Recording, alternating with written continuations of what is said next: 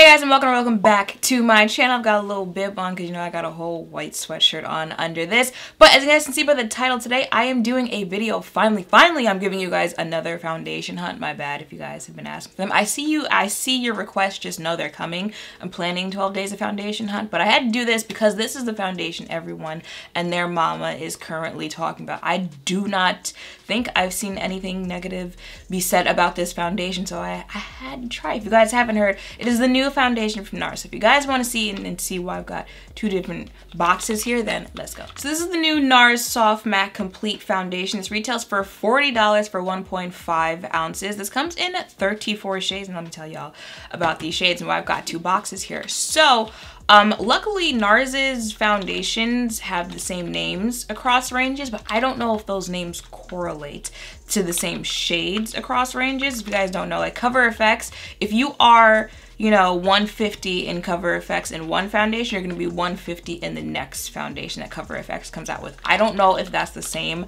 for Nars, but I do know that they have the same names. So they have, so I've tried this shade, I'm getting them mixed up. I've tried the shade New Caledonia in Sheer Glow. I've tried just about every Nars foundation that's come out, and I'm the shade New Caledonia in Sheer Glow.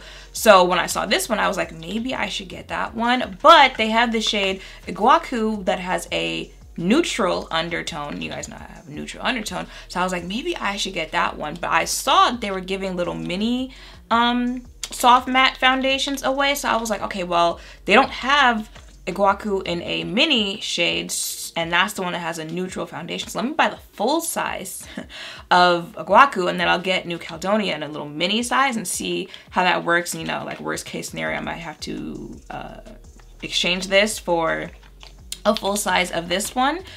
I was doing some swatching over the weekend, and I was posting the swatches on Twitter, and Twitter was like, oh, we can't help you. We don't see any difference in the shades. Like, I'm pretty sure these are the two shades next to each other in the range. Like, it goes this one, and then, you know, whatever shades come after that. Look how thick. She is thick. Oh, look at how thick this bottle is. Can you say thick again? Thick. It's childish. It makes me laugh when I look at the shape of this foundation. What do they say about it? What it is, a 16-hour oxidation-resistant foundation that balances oil while maintaining a hydrated skin-like finish, protects from pollution and blue light. Coverage is full, finish is matte, formulation is liquid. This is for normal, dry, combination, oily skin. What else you need to know? Discover comfortable 16-hour wear, sweat-proof, transfer-resistant. Help protect skin from pollution. Oh, okay. So this is how I see it. I've got two sides to my face, and I've got two shades. So I'm gonna test one shade out on one side of my face. I'm gonna start with a mini version first. Now, it has no business being this cold. Like, summer has officially left New York, and it's September. It's like mid-September, and it's already this cold. And I'm tired of these braids, okay? I've outgrown, literally, well, you can't see it right now, but I've outgrown these braids as well. Okay, that should be enough for one side of my face. I'm just gonna start blending that out.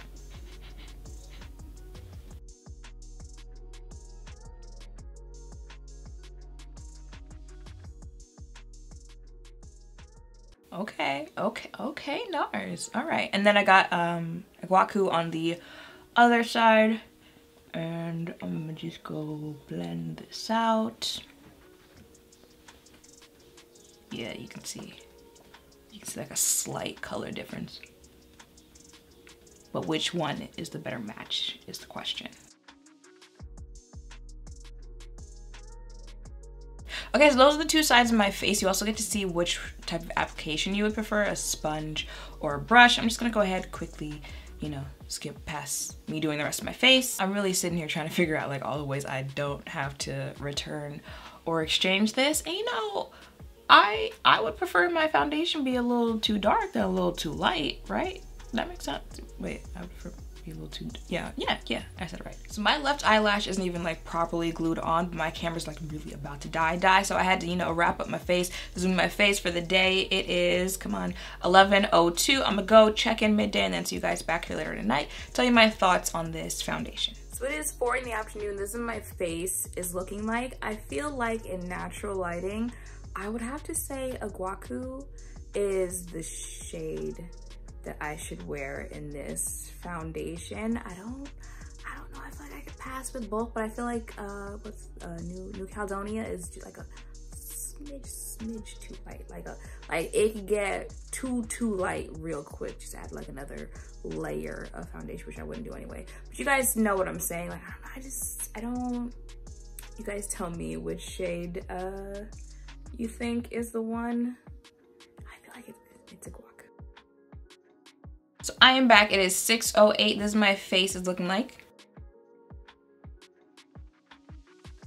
I mean, I might see why everyone's talking about it, you know. I might see a little something when it comes to this foundation. What they say about this? A 16-hour oxidation-resistant foundation balances oil while maintaining a hydrated skin-like finish, protects from pollution and blue light. Just focusing on that balances oil while maintaining a hydrated skin-like finish. It was a soft matte foundation. Those are my favorite type of foundations. You know, like full-blown matte, like it's a matte. Like Kat Von D is matte. NYX Can't Stop Won't Stop, that is a matte foundation for those people out there who are like, listen, I have oily skin, I need the mattest of matte I can get.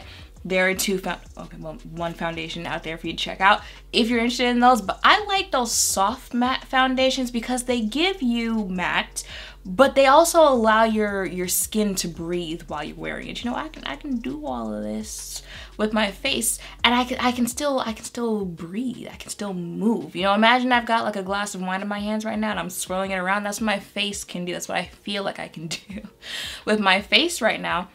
Even though I'm wearing makeup and even though this is a matte foundation, yeah, getting oily. Well, my T-zone is where I get oily. I'm getting oily, especially on my nose area and in my T-zone. But keep in mind, like I used a radiant primer, and I thought about it later on and I was like, that Giorgio Armani concealer is also a luminous product.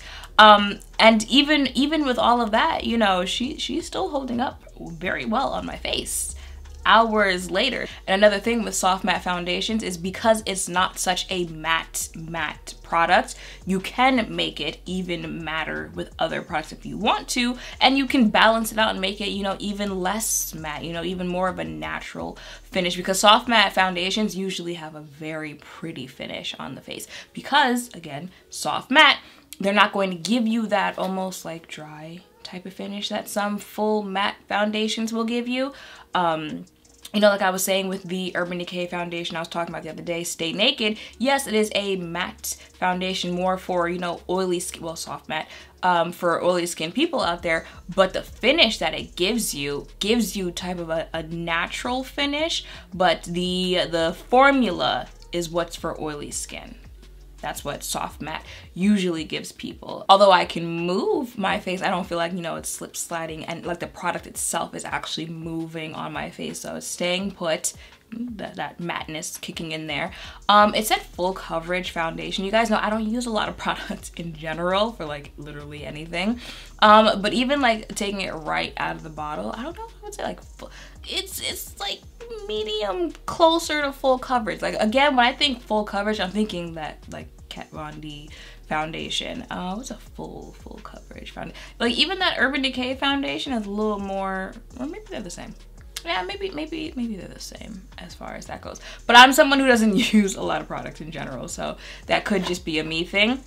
But I definitely think it's a buildable, you know, you can, if you do layers of foundation, you can do layers with this and it'll look nice.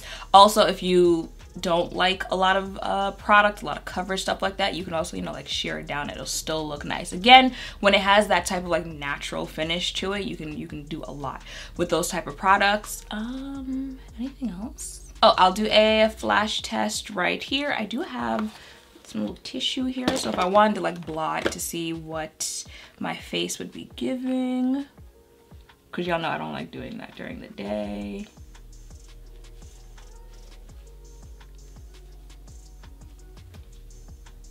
And that's what it looks like afterwards. Oh, I guess transfer.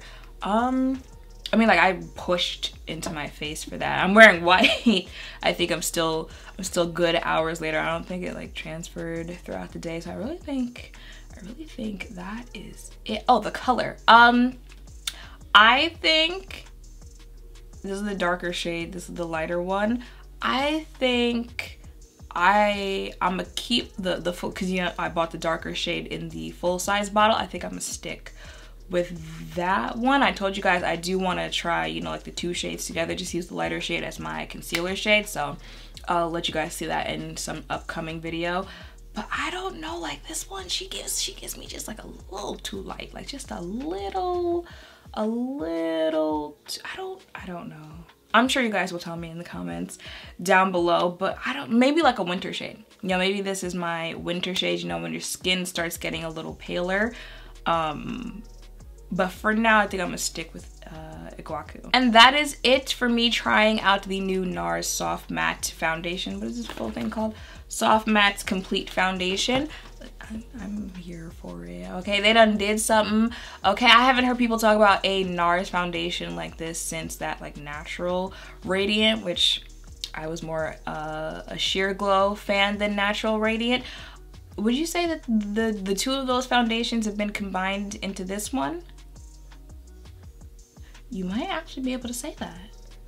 Because the Natural Radiant, you know, this foundation, the Soft Matte, might have the finish of Natural Radiant and more of the formula of Sheer Glow, because I liked Sheer Glow, even someone who has oily skin, because it held up well on my oily skin hours later.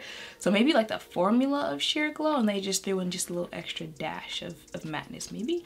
Oh, so if you couldn't figure out if you liked, or you know, you were just kind of on those two, like this one kind of has something that I want and that one kind of has something that I want, and you want them both together, maybe this foundation did that. Okay, Nars. All right. Okay. So yeah, that is it for me testing out this foundation. I hope seeing me test this out, seeing the shades on me has helped. If any of you were thinking of picking it up for yourself, make sure to thumbs up, comment, subscribe down below. Thank you all for watching. I will see you in the next one. Bye.